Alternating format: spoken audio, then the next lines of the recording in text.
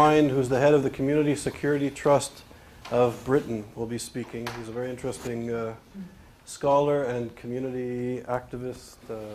He specializes in anti-Semitism and counter-terrorism, and he's giving it's not part of the seminar series, but he's giving a talk over lunch. So if anybody's interested, we'll pass around a sheet. You have to RSVP because there's going to be lunch served. And next Thursday is our final seminar presentation in this semester. And Gerald Steinberg from Bar-Ilan University will be speaking about anti-Semitism and issues of non-governmental organizations. So we're looking at the Durban issue and the like. So that should also be a good seminar. So today it's really a privilege and an honor to be able to introduce to you Professor Wolfgang Benz. There's basically 4 institutes in the world that deal with issues of anti-Semitism. There's 2 in Israel at Tel Aviv University and at Hebrew University. And we are just starting.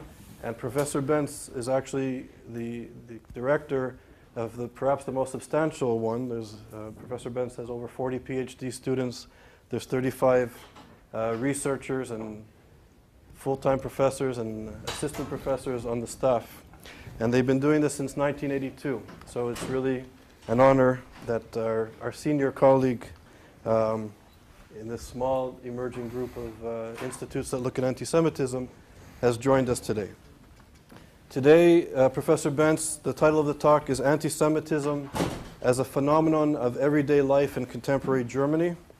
Professor Benz, in addition to being the director of the Center for Anti-Semitism in Berlin, was a professor in Munich until 1990 when he joined the faculty in Berlin at the Institute dealing with anti-Semitism. He's a historian of tremendous repute. He's worked on issues of the Holocaust and issues of anti-Semitism in German society and historically, and he's published widely. He has dozens of books and many dozens of articles, so it's really a privilege to have a leading expert on the issue here with us. So, Professor Benz.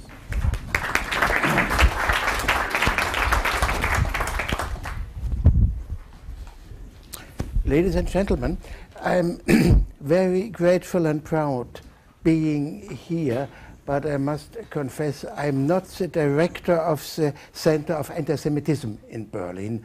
I'm director of the Center of Research on Antisemitism in Berlin, and I think it's worthwhile to declare this because when I started in 1990 with this work, I gave a call to the Jewish community in Eastern Berlin, and the chairman was out, and he got the message. The Association of Antisemites were calling for you, please call back. And he called back. And I must apologize giving you a bad treatment in English language. I try hard, I do my very best, but it's the true German bad accent you will hear in the next 40 or 45 minutes. My paper has 3 chapters. Firstly, definitions and manifestations of anti-Semitism in Germany, of course. Secondly, anti-Semitism in the extreme right-wing scene in Germany.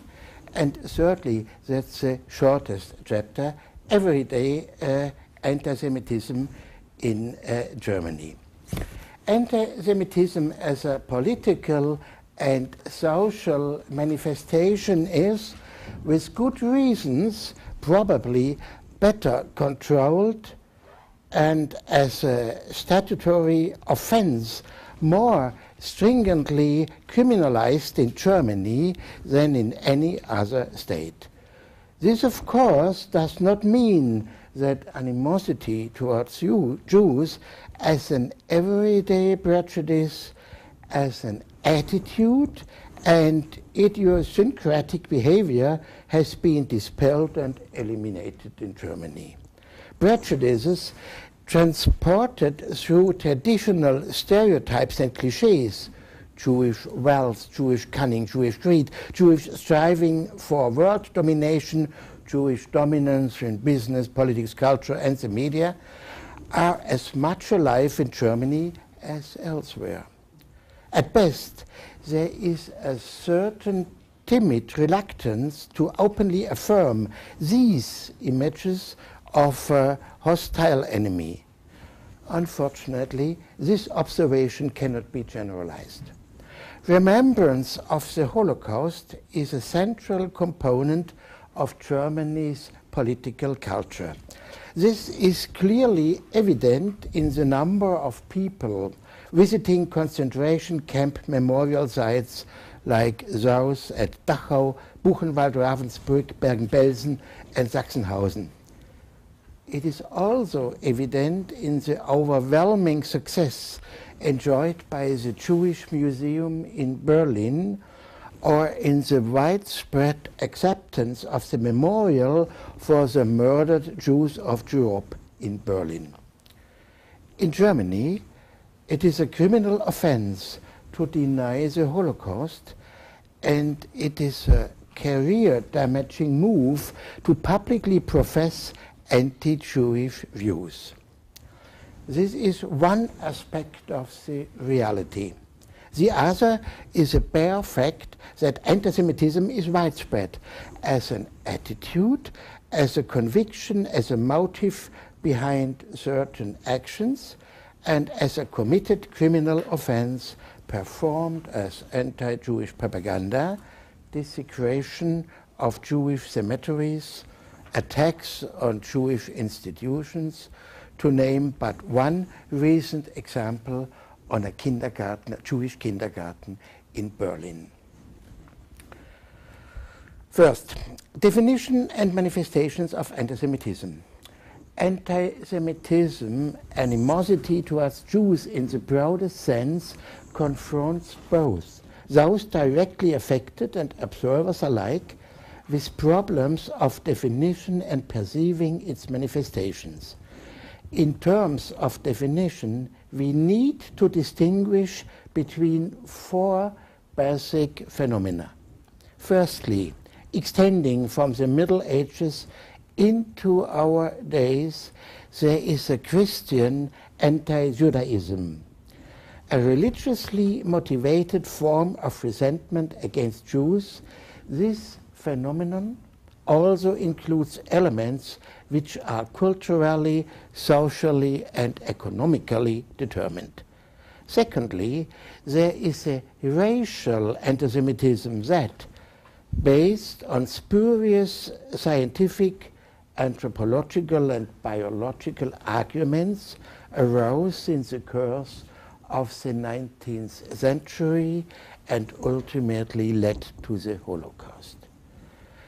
The third version of the anti-Semitic prejudice is a contemporary phenomenon, an animosity towards Jews after the Holocaust. The assumption that the Holocaust, because the Jews are now recognizable exclusively as pitiable victims, must mean the end of all animosity toward Jews, was an illusion from the very beginning.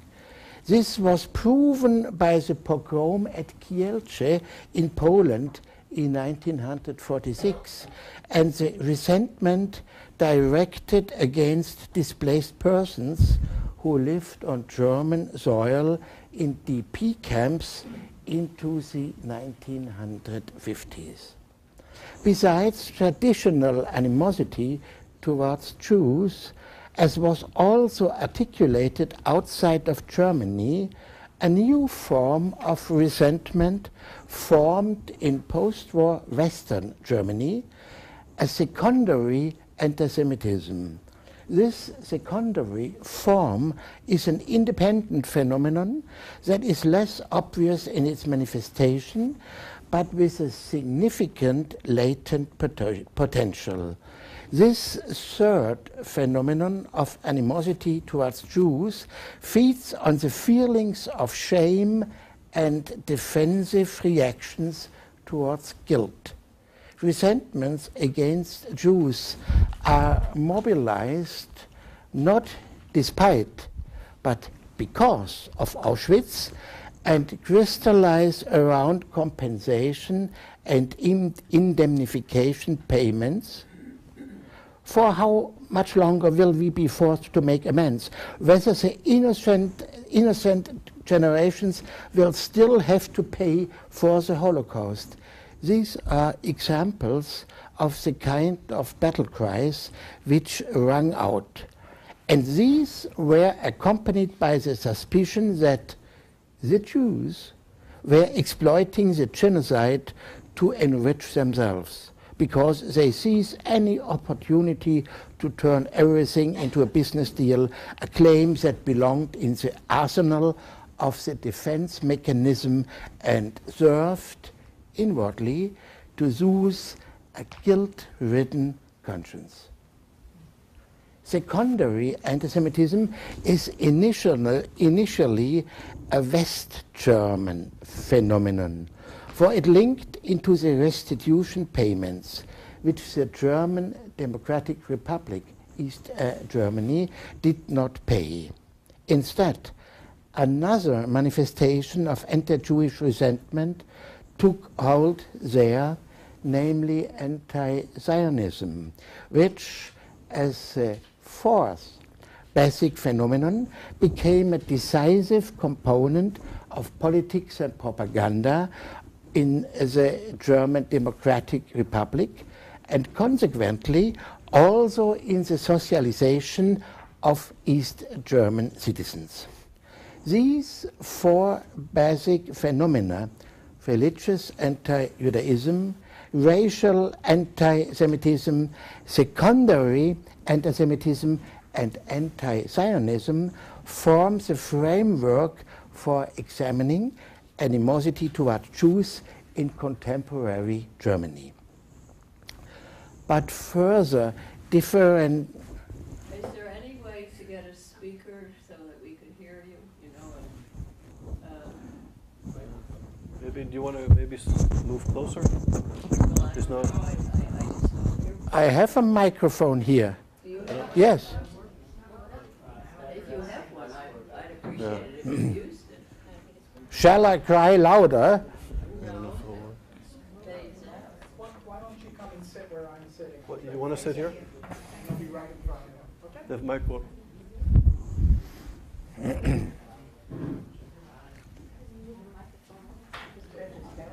I don't know if it will work. That might be spoken. Yeah. I don't know if this will. I noticed other people are having a hard time hearing too. So if we can.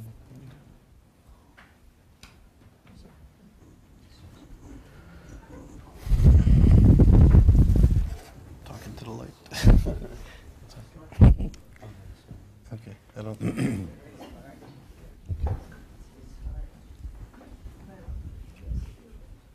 No, I try my my very best. But further differentiation is also required in terms of the intensity of the animosity against Jews.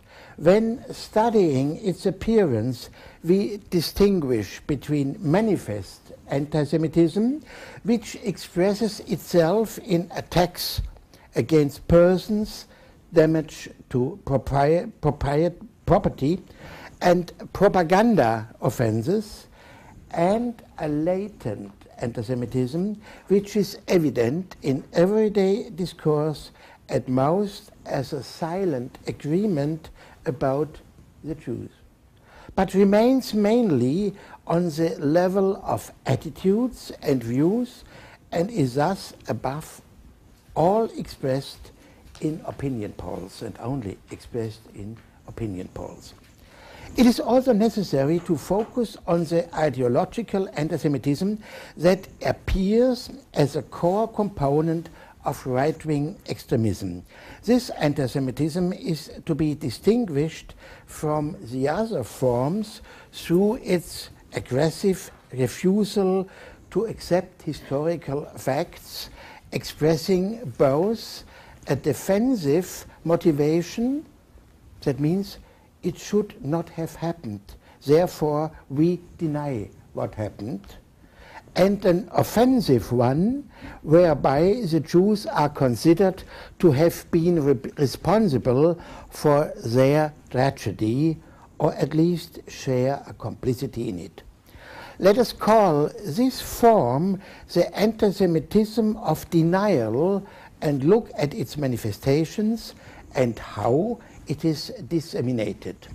Denying the reality of the Holocaust, not wanting to accept the murder of 6 million Jews, and the continual arguing of points diminishing the scope of National Socialist crimes, this was and remains the domain of a small circle of ideologically committed apologists for the Nazi regime, known as the so-called revisionists.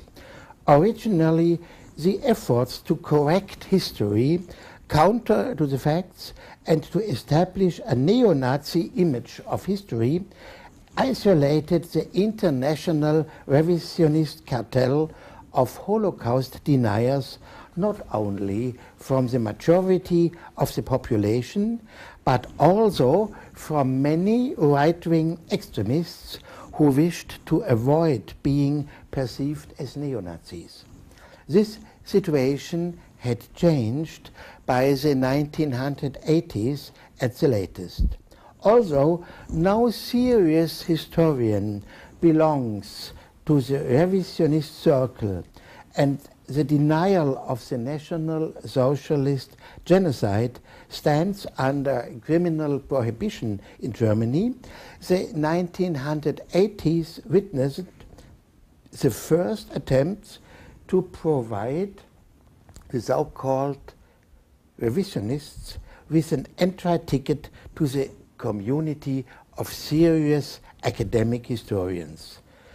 Employing vague formulations, the historian Ernst Nolte in Berlin, for instance, attempted to create the impression that it would be worthwhile to examine the arguments put forward by the revisionists, and moreover, he even had the presumption to make the fantastic claim that these ideological producers of the so-called radical revisionism, active in the United States and France and Sweden and Belgium, that is, the deniers of Auschwitz, were superior to the established historians in Germany. In their, I quote Nolte, mastery of the source material and especially their critical ability to verify sources. Quote, and keen words praising ideology producers not able to handle the sources really. The attempt to portray the revisionists as serious historians failed, as the public debate amongst historians in the late 80s demonstrated. This very public debate revolved around the question of whether Auschwitz was merely a reflex to the crimes perpetrated by Stalin, and though with this historical precedent not singular and lost grave. The debate has left deep scars and created a certain helplessness and disorientation amongst the public, which expressed itself in a growing disinterest for historical problems and issues.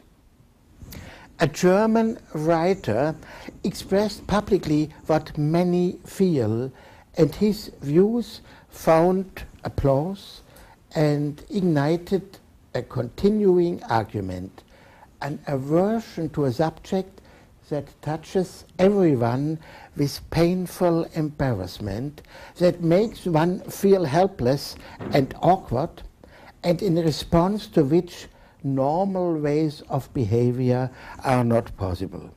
The appeal proclaimed by the German writer Martin Walser in the autumn of 1998, calling for the remembrance of the Holocaust to become a private matter, has set off a discussion in which the emotions of many citizens were publicly articulated in such a way that revealed them to be motivated by a desire to reject the need for a collective, not a private, the collective remembrance of Auschwitz. This was not a denial of what had happened, nor a devaluing of guilt. It was, though, the expression of a wish to have the topic excluded from public discourse, and thus to qualify its significance. There are, allegedly, other problems which are currently more important and moving, they are claiming. More crucial than such external mechanisms relativizing the singularity of the Holocaust, in which the argument of increasing distance to the event also plays a role, are the other manifestations emerging out of this disinterest and ignorance, such as the erosion of consensus about historical truths and the attempt to construct secondary historical images, an attempt that at the same time seeks to deconstruct a historical culture fostered out of the experience of the National Socialist past. Veiled in the stereotypical regret about crimes perpetrated by a small minority, anti-Jewish resentments are mobilized and linked to topics like the debate about the Holocaust Memorial in Berlin, compensation for Holocaust victims, and the suspected Jewish influence in Germany and the world.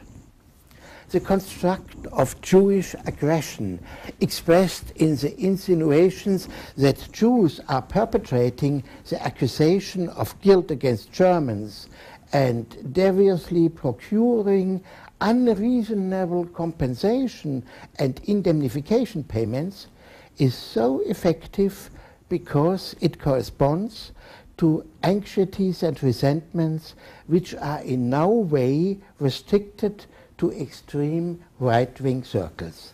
Such emotions and reactions exist rather throughout society and amongst a minority stimulate the secondary antisemitism that arises out the defense mechanism against feelings of guilt and shame at the historical genocide of the Jews. This construct is projected back into history in the often refuted but for that just as eagerly reanimated assertion that there had been a Jewish declaration of war on Germany, supported by so-called evidence such as a headline proclaimed by the British boulevard paper, the Daily Express, in March 1933. Judea declares war on Germany, and the letter sent by Chaim Weizmann to the British Prime Minister at the end of August 1939, in which he declared that the Jews would contribute to defending democracy. An argumentation is built up on historical misrepresentations and alleged documentation. This argumentation has the sole purpose of proving that the National Socialist state was virtually forced into persecuting the Jews out of self-defense. The image of hostile, vindictive and powerful Jews is propagated in order to keep alive traditional prejudice. It is part of a staging that manipulates the historical murder of the Jews and its consequences in the collective memory and consciousness. Second chapter, Antisemitism in the extreme right-wing spectrum in Germany. The success, or the small success of the right-wing extremist National Democratic Party in the 2004 state elections in Saxony, that means 9.2% of the electorate, provided the party with 12 parliamentary seats. This success triggered an enormous media and public reaction. The comeback of a party that had gained its last seat in a German state parliament in 1968 and had long sunk into insignificance despite the federal government's embarrassing attempt to have it banned 3 or 5 years ago, generated speculation that the extreme right were gaining ground on a broad front, not least because of the success achieved by the virtually right-wing radical party German People's Union in Brandenburg. This speculation went so far as to entertain the possibility that the extreme right could also enter the German federal parliament. From its new center of gravity in Saxony, the National Democratic Party has initiated a series of scandals which keep the party in the headlines. Above all else, Germany's post-war culture of remembrance is attacked with crude gestures. Parallel to this, the right stylizes itself into being the victim of the so-called system, and voters are promised upright social political engagement from its politicians. One of the most prominent scandals took place in the Saxony State Parliament in January 2005. National Democratic deputies demonstratively refused to take part in an official commemorative ceremony for the victims of National Socialism. It was nothing other than an appeal to mainstream society. Another signal in this direction was the march of 5,000 neo-Nazis through Dresden on February 2005. These incidents are part of a campaign of the National Democratic Party to gain media presence through images and symbols launched long before they entered parliament in Saxony. A two-pronged strategy seems to be at work here. On the one hand, the National Democratic Party consciously seeks to provoke the majority of citizens, with the parliamentary faction leader triumphantly claiming that they are a party anchored in the center of society. On the other hand, extreme right-wing activists gathered in the back rooms of Dresden inns create a menacing atmosphere with aggressive slogans calling, for instance, the firebombing of Dresden in 1944, I quote, a singular Holocaust committed against the German people, quote end. Analysis of the potential and chances on a regional level, comparisons between Saxony and, for example, the Western German state of North Rhine-Westphalia, as well as the structural make-up of the German party landscape, all show that there is little scope for the political growth of right-wing extremism.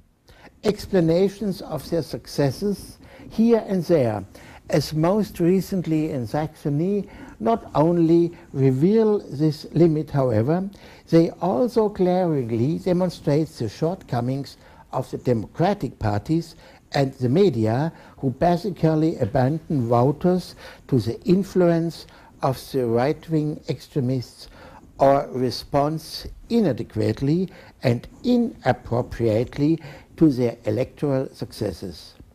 Numerically, the extreme right and neo-Nazis do not play a serious political role in Germany.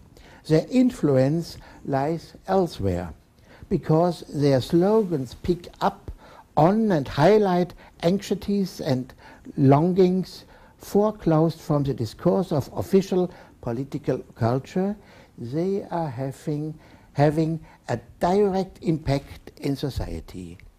Antisemitism galvanizes and channels these anxieties and longings. The spectrum of the extreme right is itself differentiated into three scenes, each with its own focus. There is a discourse articulating their ideas and positions, an activist scene spreading propaganda, and a scene targeting parliamentary influence and representation. Antisemitism plays a key role in all three scenes. The terrain of the extremist discourse covers numerous publication types and internet presence. Here, neo-Nazis, revisionists, and not least Holocaust deniers give their anti-Semitism free rein. For their part, the activists spread their anti-Semitic propaganda through graffiti, provocative acts by the so-called comradeships, and most notably music networks targeting and attracting an audience beyond their own scene.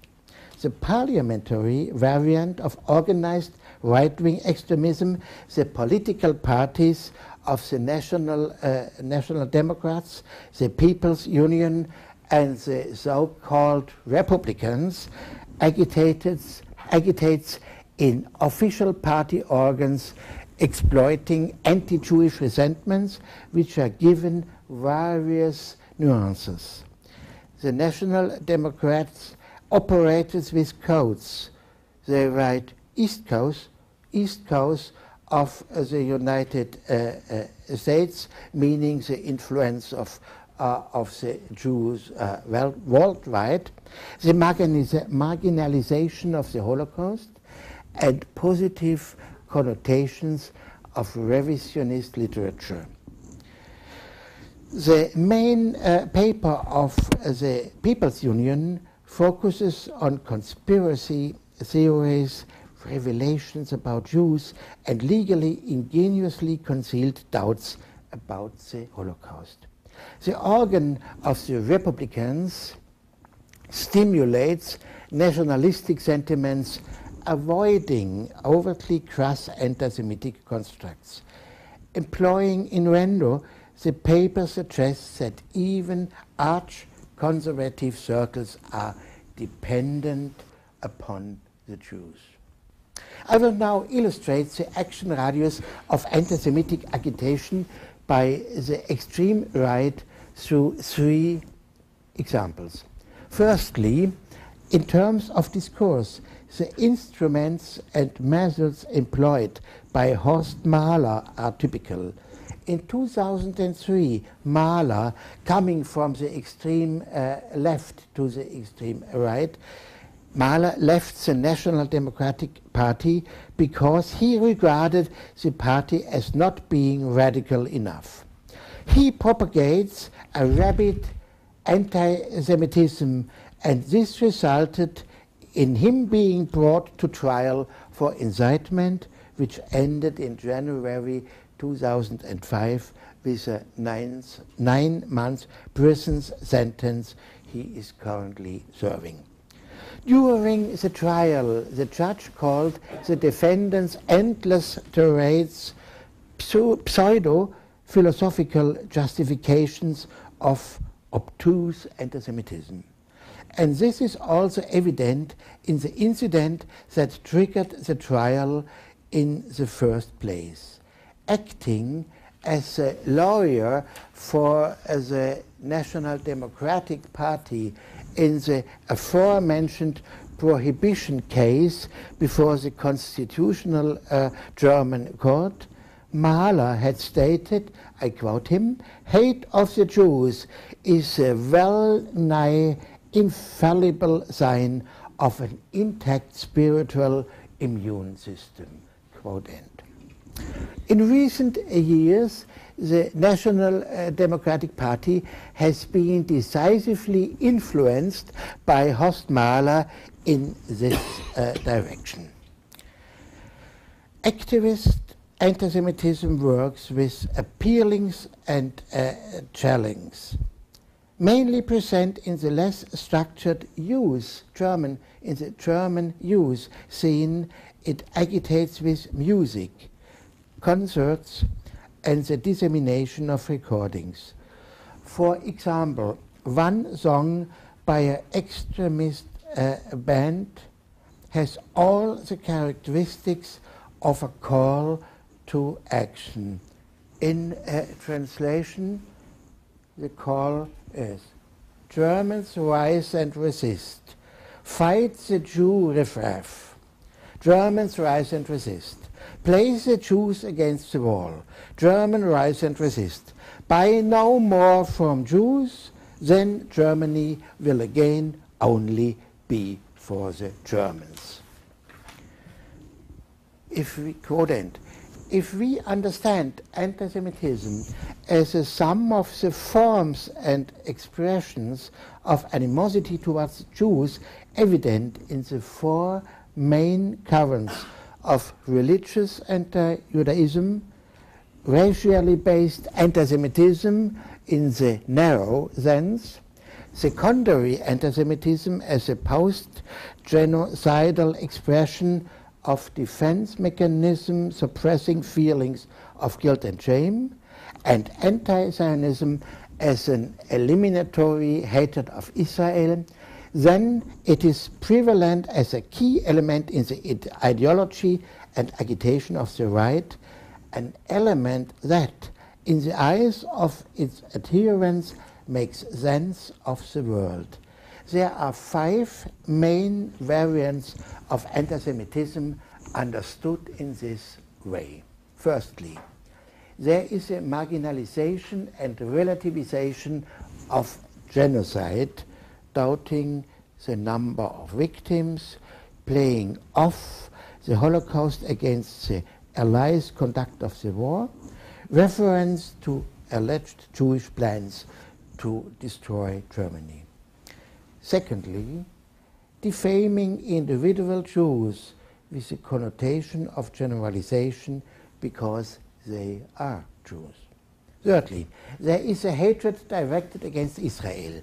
Fourthly, attacks targeting the culture of remembrance fostered by a democratic society, imputing Jewish pressure to suppress the Germans through guilt feelings, blackmailing the Germans into paying exorbitant restitutions. And fifthly, nationalist or patriotic feelings are stimulated by blocking off guilt feelings and indeed reversing the burden of guilt, assertions of an eliminatory anti-German campaign.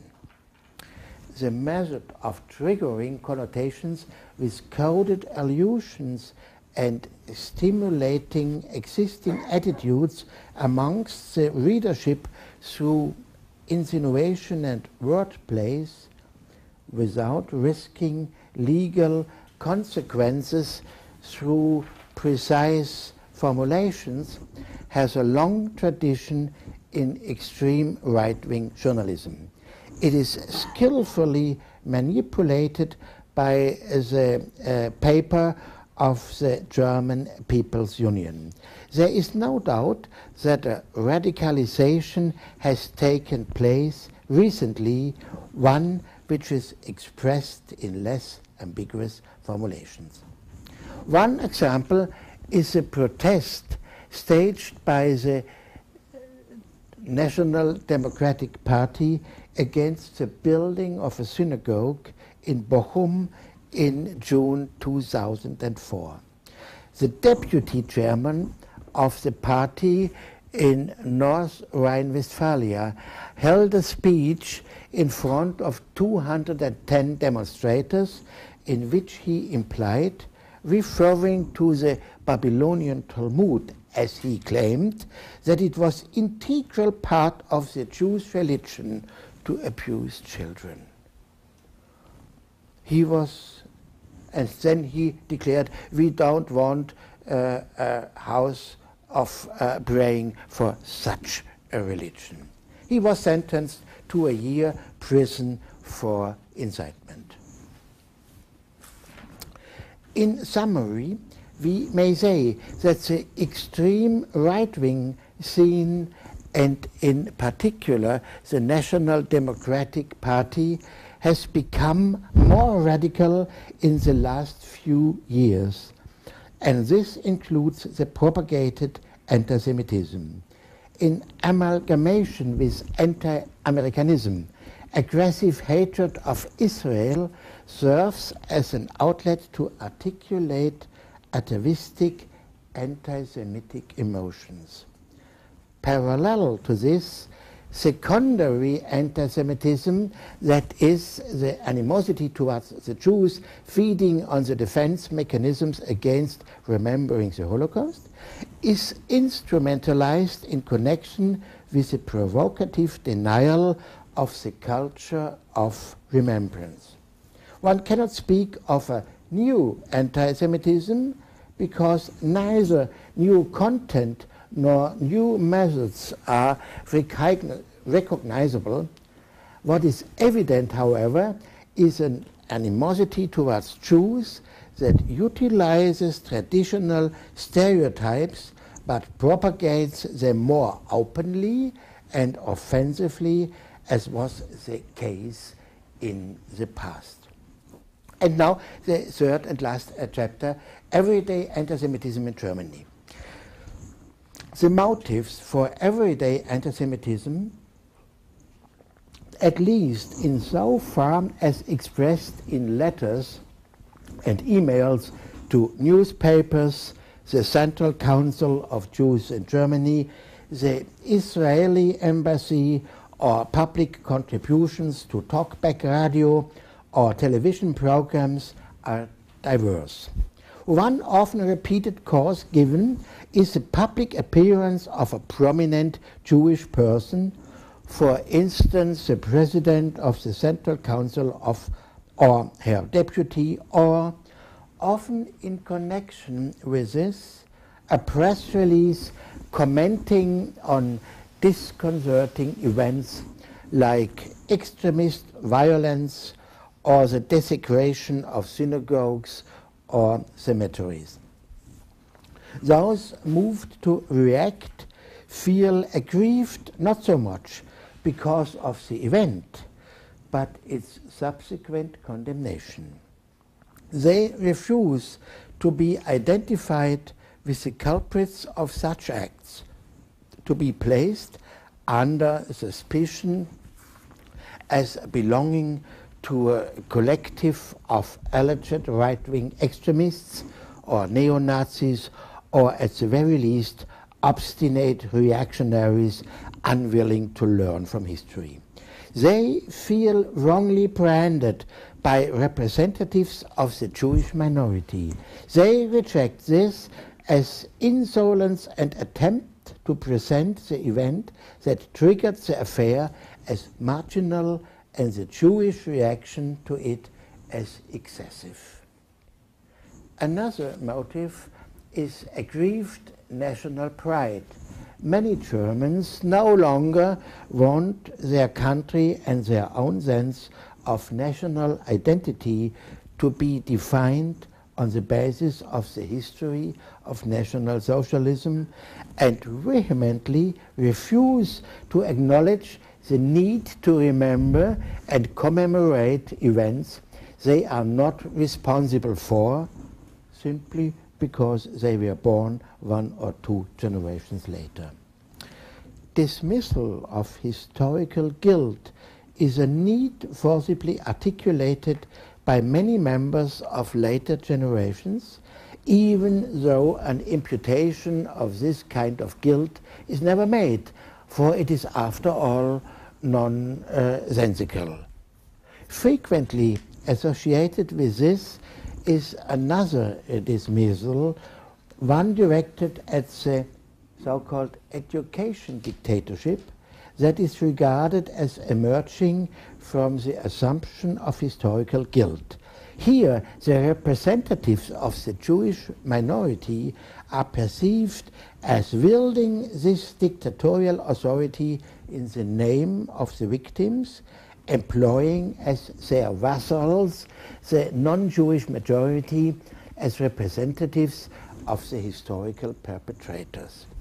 The claim made is that Germans have nothing to do at all with the tragedy befalling the Jews, which has anyway long receded into the annals of history, and sufficiently enlightened about this, Germans have no further need of perceived indoctrination.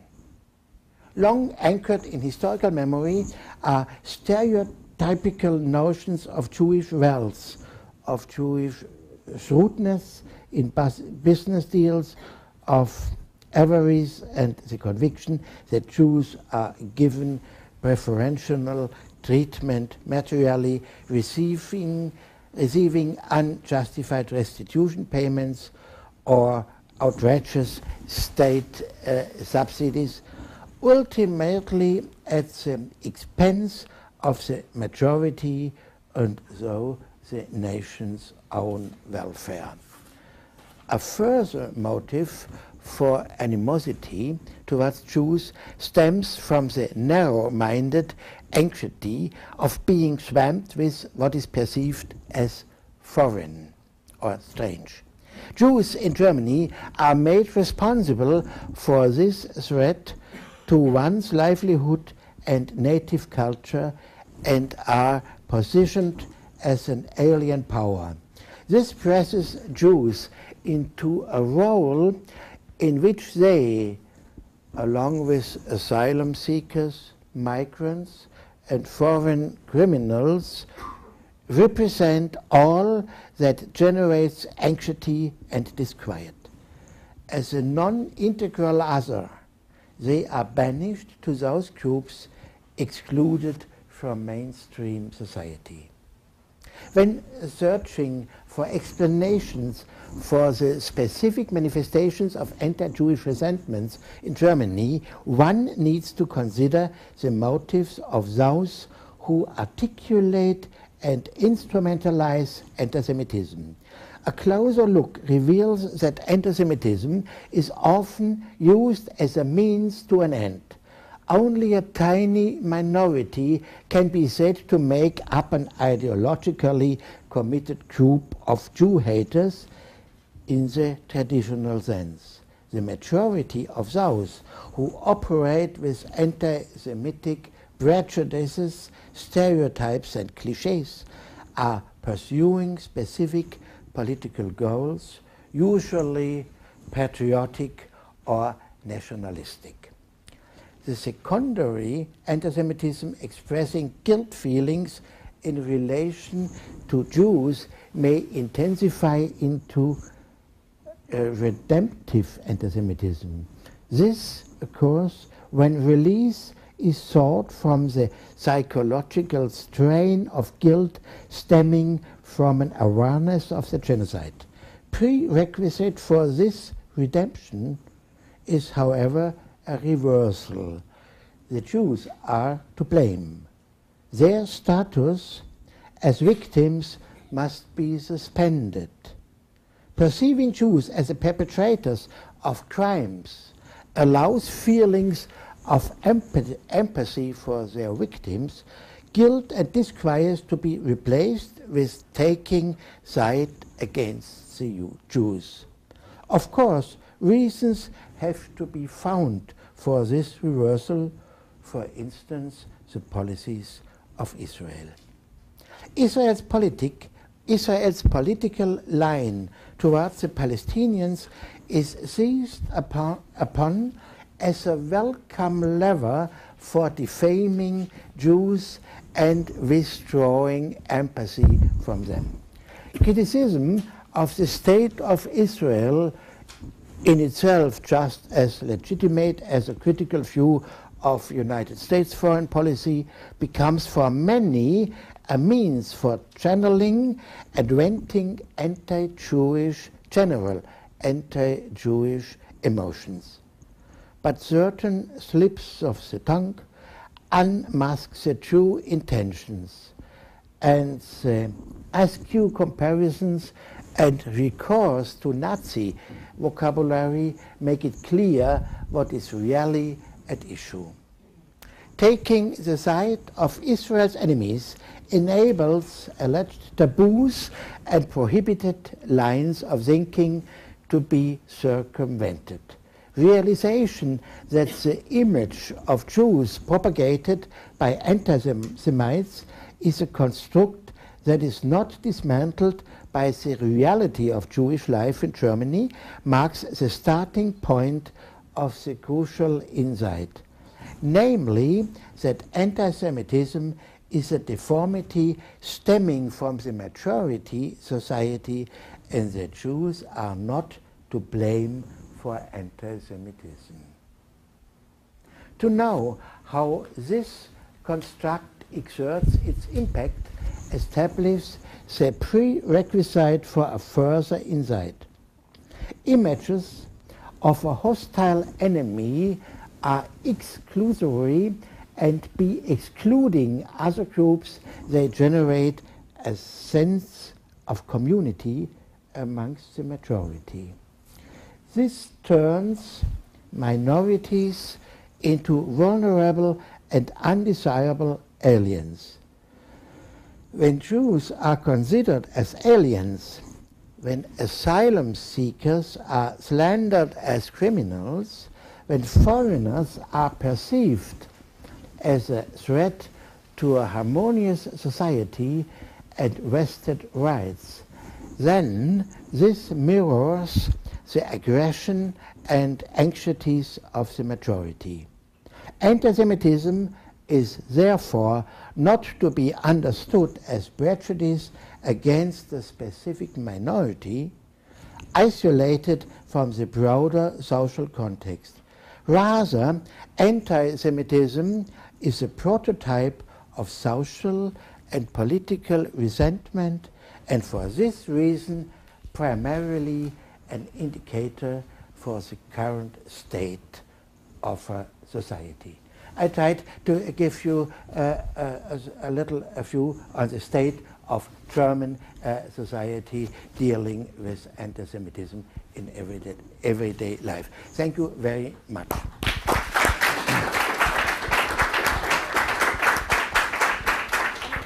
Thank you very much. Thank you very much for your talk, sir. One thing I was thinking about throughout the whole presentation has to do with this law, which is peculiar to Europe compared to the United States, which is that it's actually a crime to deny the Holocaust. And I was reading today in the news that actually the European Union has now converted on a convention regarding racism. Holocaust denial is going to be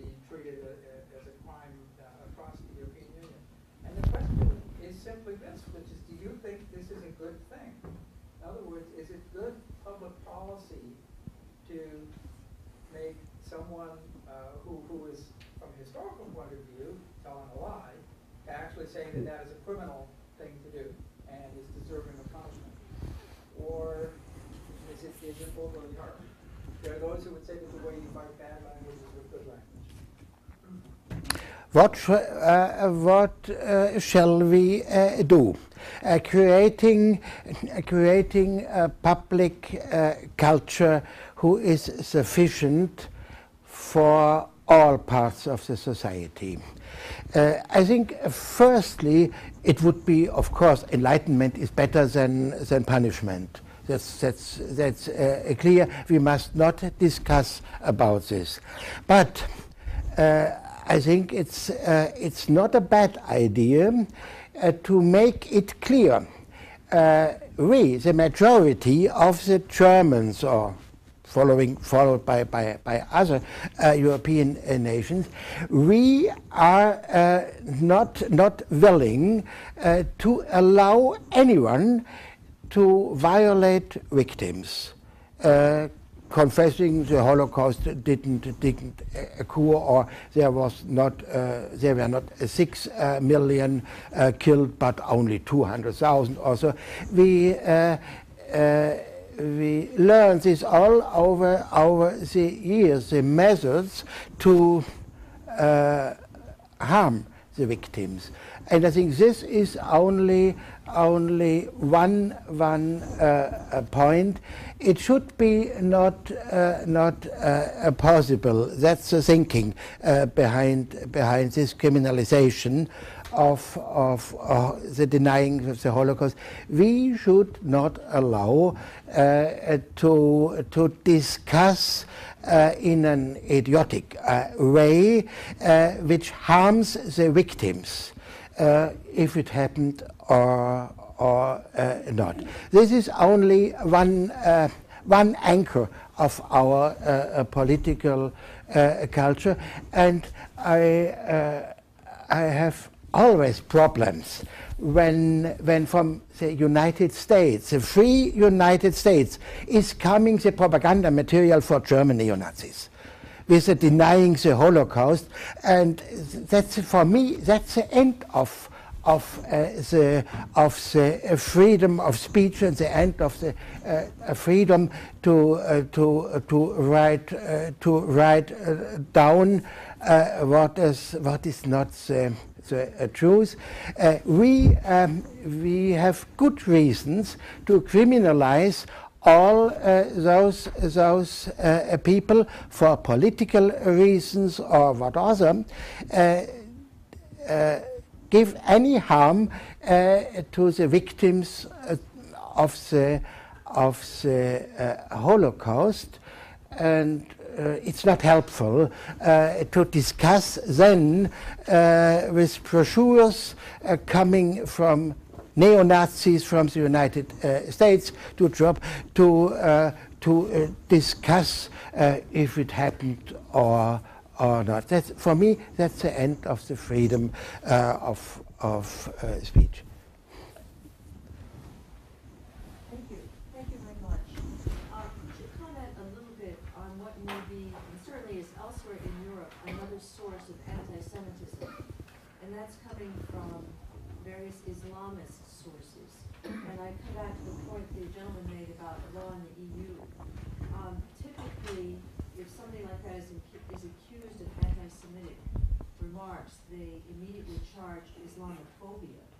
And I suspect that the EU law would far more often apply to restrict criticism of Islamist hate speech than it will be to protect people from anti-Semitism. So I don't know if you agree with that. A difficult problem, and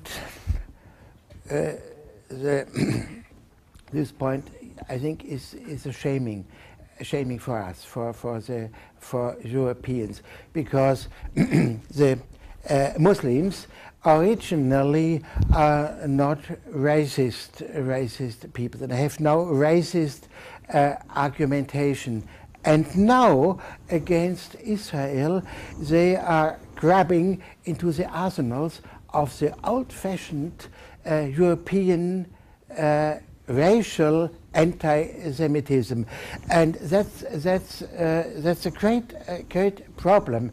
That, for example, the protocols of the elders of science, more than 100 years old, absolutely idiotic and not worthwhile. One word, approved as falsification, now are a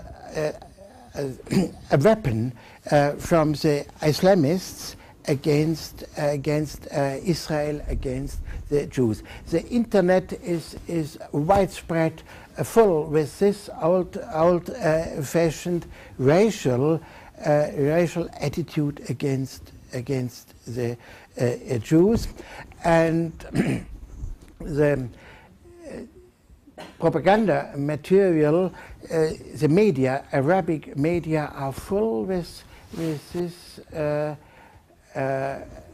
hate speeches against not only against Israel but the collective of Jews. What to do and how to blame the Islamists? In Germany, our problem, I think, is not as great as the problems in France, in Belgium, in the Netherlands, in Sweden, because our Muslim population in Germany is mainly Turkish. And we have not the Maghreb problems like France with young Arabs in the suburbs of the towns. But we in Germany, we can wait for the confrontation with Islamic propaganda. And I have fear that there will a confrontation between anti-Semites and anti-Islamists, and I think that could be not anything of health. What we have to avoid, we must try to keep down by enlightenment anti-Semitism as well as anti-Islamism. So, I'm just going to take the prerogative to follow up on this question. I was in Berlin for the first time in November, and I was impressed that when I turned on the television, there were, I think, 3 Middle Eastern Arabic television stations through satellite. So what impact is not just the radical Islam in the population of Germany having, but I think images of Jews and images of anti-Semitism, which were banned, that's now, as you said, available on the internet, is also seemingly available on satellite television for the first time. So is this only being consumed by Turkish and Muslim immigrants to Germany, or is it now being also consumed by the radical right, and they're seeing images for the first time that were basically banned since the end of the war? I think it's only consumed by people who know the language and which are able to understand. And this is the Turkish people, this is Arab people, and not the German majority. We are not able to read the widespread Turkish newspapers in Germany. We know that's not there is dangerous material within, but it's not the Germans. The Germans are not reading these newspapers, and the Germans are not listening to Arab Islamic channels. I had a question about the NPA and the Republikaner, who traditionally have a very foreigner, critical view of foreigners and immigration to Germany. Also and they're finally tight and whatnot. The question is, have you seen any connections? I mean, everyone's sort of skirting around this issue, but have you seen any definite, concrete evidence of people within the NPD or Republikaner having any connections to some of the Islamic fundamentalists at all? I mean, that's happened in this country and in other countries as well, where you have sort of a brown-green coalition in addition to a red-green coalition. Are you seeing anything like that, or is their hatred of the foreigner so great that they can't come together, or their distaste for Israel? I think it's not much connections between these groups, but one event took place 5 years ago at the ground of my university in Berlin.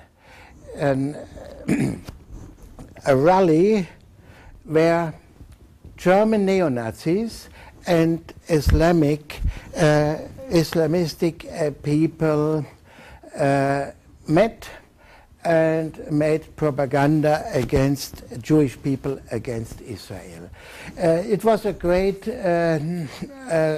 harass when this happened, and it's all explainable, but it's shaming what happened on the ground of the technical university in Berlin. It was in a building not under the custody of the president of the university. A student union rented the room and gave notice. There is an internal meeting, and days later we found this in the news. The accident in the newspapers. Unfortunately, it was when our institute had the anniversary, the 25th anniversary, and the Israeli ambassador was there, and a lot of high-ranking men, and the ambassador asked the president of the university, last week we had such nice speeches in the technical university, and now I read the neo-Nazis and the Islamic people are meeting on this place. What is the truth now? Speaking frankly, it is. I think it was one event, and that's not common. And because German right wings, her first topic is against foreigners, against others. They can only in one point in the hostility against Israel fight together with the Islamic people, and it's the right wing, the right wing extremists, the NPD and the other parties are interested to gain voters, and they cannot gain voters arm in arm with Islamic terrorists.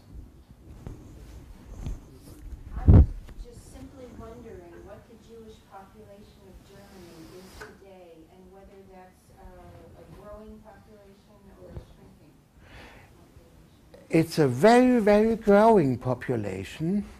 We have now about 100,000 Jewish people in Germany, and the reason is not the fertility of the German Jews. The reason is that the German Democratic Republic, in her last moments, decided to invite Jewish people from the territory of the former Soviet Union to come to Germany, and therefore we have a great migration. 15 years or 16 years ago, we had about 50,000 Jews in Germany, and now this population is doubled by this invitation, with a lot of problems within the Jewish communities in Germany, because most of these newcomers are unemployed, and they are in a religious sense not Jewish. They must have a Jewish education. They must have lessons in Jewish culture, and they must have social care. Most of them are very high educated, but it's difficult to gain jobs or in the German market. I think on the example now 93 years old a Jewish man born in the Bukovina, deported by the Soviets with his mother in the 40s, 1941, to Siberia. Lived in Siberia up to 1993. And then he learned it's possible for Jewish people or people from Jewish origin to come to Germany, and his sons asked him, please call for this possibility. And then the family Wolfgang, father and a mother, in the late 80s. Two sons, two daughters-in-law, three or four young people from the next generation came to Germany. The first generation is absolutely happy being in Germany, and they glorify all what they see and feel and do. I asked them, was there any hostile attempt against you? Oh no, not in Germany, never in Germany. All people are so nice here. And when I drive with the bus, the young people, I never saw this in Germany. Young people are standing up and offering the seat, also kind. All it's wonderful. The sons have jobs. Got as computer engineers jobs. This is a very successful family, but only one Jewish person. The old man, his wife, is not Jewish, and this is a part of the reality of the growing Jewish society in Germany. There's one second. We spoke at length about the right-wing anti-Semitism, but we hear a lot about the new phenomenon of a left liberal anti-Semitism, kind of anti-Semitism of the nice people.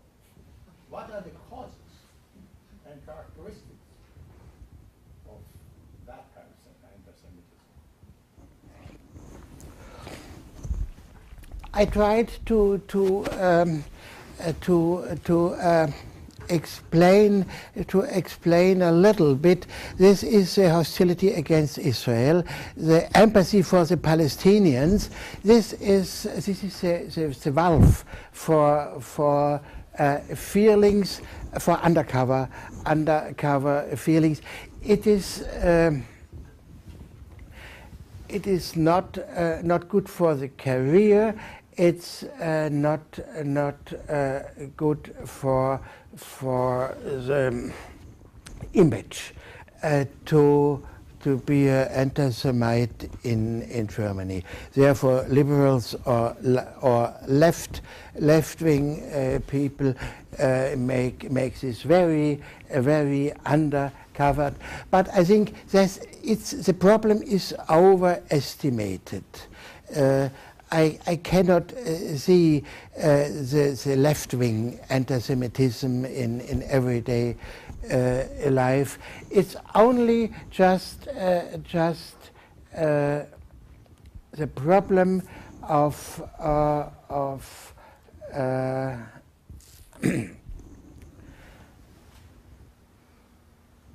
taking party against Israel, stimulated by the media, and stimulated by the time which is gone since the Holocaust. In the 60s, in the 70s, it was absolutely common to demonstrate sympathy with Israel for young people in Germany. Now, in the conflict, this diminished, but that's not anti-Semitism.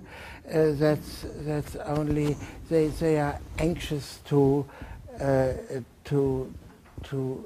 be a party, and they are disturbed what is happening, disturbed what they read and see in television and newspapers. I'd like to, if you don't mind, make a joke in service of a serious point. The story going around that the Germans actually decided to lose the war because they were afraid of losing their organizing principle, which was actually the anti-Semites were afraid of losing their organizing principle. And the point of it is that there's a psychological dimension to anti-Semitism as well. As long as there's a certain type of personality with certain types of psychological needs, they will organize around a scapegoat. And of course, Jews, I'm Jewish myself, have served that purpose very, very well. And I'm wondering whether we, in order really to fight anti-Semitism, we have to focus not merely on the realm of ideas, which of course is important, but on the psychology. Germany, for example, has been notorious, at least historically, at having extremely high rates of child abuse. And I don't know exactly what those rates are now, but that's the sort of background that creates the psychological subtext for anti-Semitism. I wonder if you could respond to that. Sure. It's a psychological problem, of course. But how to handle a psychological insight into practice, that's the problem. How can we manipulate what we know and see and what is a result of anti-Semitism research to bring it in the heads of the people? That's a difficult problem. So Germany, of course, for many years has had, more than any other European country, programs in place to educate the public about anti-Semitism. It's interesting if you look at public opinion surveys in European countries, the self-reported level of anti-Semitism as revealed through answers to questions like are Jews overrepresented in business, in politics, do they only care about their own country? So the same sorts of stereotypes you were mentioning at the beginning. The levels of anti-Semitism measured by those kinds of markers are actually much lower in Germany than compared to countries like Spain, or than compared to Austria just next door, or compared even to Switzerland. Mm-hmm. So my question for you is, do you believe that result, or do you think people are just saying what they think the answers are supposed to be? Another way of asking the question is, how prevalent, you've given us several examples of anti-Semitism in Germany, but how prevalent is it really? You know, what percentage of the population, if you want to think of it that way, do you really believe is anti-Semitic in Germany, and how does that compare to similar percentages elsewhere in Europe? Higher, lower, about the same as country? This is in the last minutes of the seminary, the most difficult question. And yes, I think the opinion polls are a very fine instrument now. In the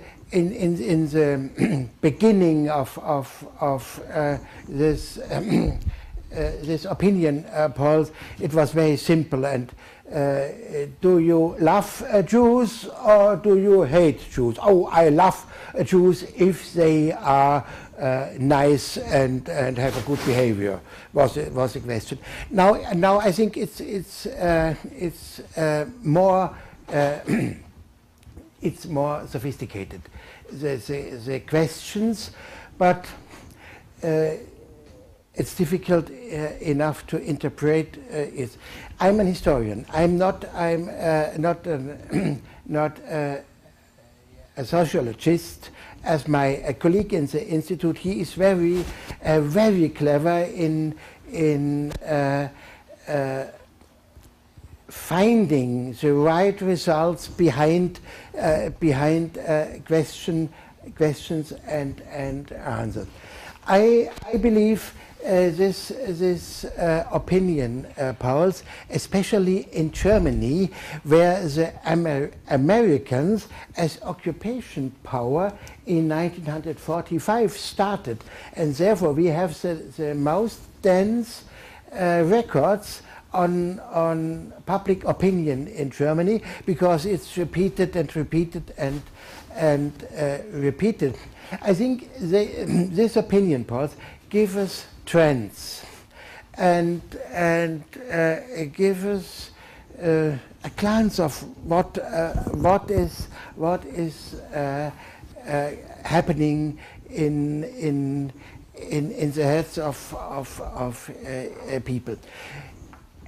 I think it's necessary to know this is always a glimpse of the moment. It can change. It can very suddenly, but for the moment, it shows us what is ground behavior of the public, which prejudices are everlasting, which cliches are not being destroyed ever. And this to know these things, I think that's a first step for arguing, a first step for enforcing a little bit enlightenment, what is happening, what we have to do to keep the problem in this dimension as it is. We know we cannot destroy anti-Semitism, but we can watch, and we must try to keep the majority on the right side, and therefore I think the opinion polls are helpful and not more. The final question. Of course, it is clear that anti-Semitism is an age-old tradition, almost, I would say, in Europe, and especially in Germany, and even more so in Austria, where I come from. It goes back to hundreds of years, and will probably basically not change. What you said is true, that for a time after the Third Reich fell, anti-Semitism was so unpopular that nobody wanted to admit to it. And what I think you said, there was a cover over it. That cover is beginning to loosen up.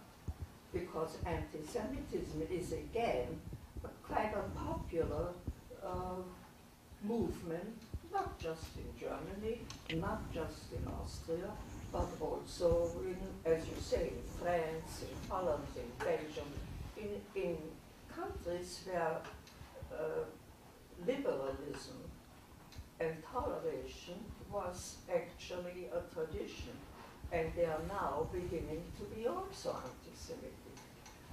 How do you feel will Germany, where will it end? In another Holocaust? As I told, I'm an historian, and I have to look back and to give answer what happened, and to say the younger generation what happened, and with intention. It should never happen. It may never happened, but I cannot say what is coming. I'm helpless. Giving lectures in the moment, my regular lecture on genocides in the 20th century. And this is the point where nothing is learned. The United Nations made up in 1948 the genocide resolution, and now we have a definition. What is a genocide? But nobody is interested. Now higher politics. What is happening in Darfur, in Africa? It's a genocide. But the allies of the Sudan say, oh, that's not a genocide. That's interior problems of this country. Tribal problems or such. That's a problem. Denying the results of history by politicians, by the people.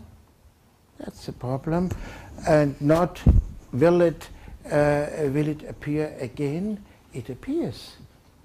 It appears here and there. In Bosnia, in Darfur, in Uganda, in Rwanda, it's one genocide per year in the average, and the United Nations are debating, and sometimes a resolution, but.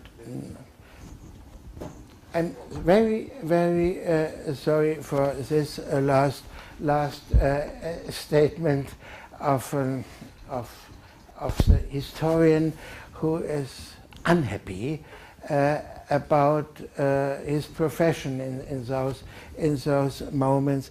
That is so difficult to explain what happened to politicians.